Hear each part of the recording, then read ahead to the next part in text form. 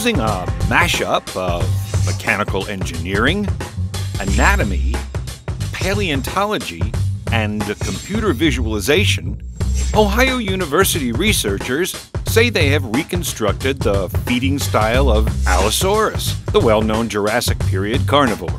In a report published at Paleontologica Electronica, the team explains how it used engineering concepts to unify disparate data like muscle force, muscle attachment, and joint motion into a single model.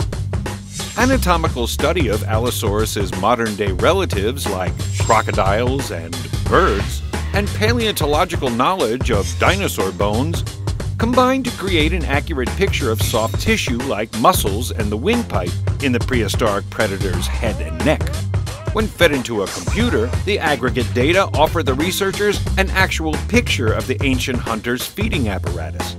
Their findings point to habits not like those of the larger T-Rex or modern-day crocs, violently shaking the meat off their prey, but more like a falcon who defleshes in a vertical, backhoe-like pulling motion.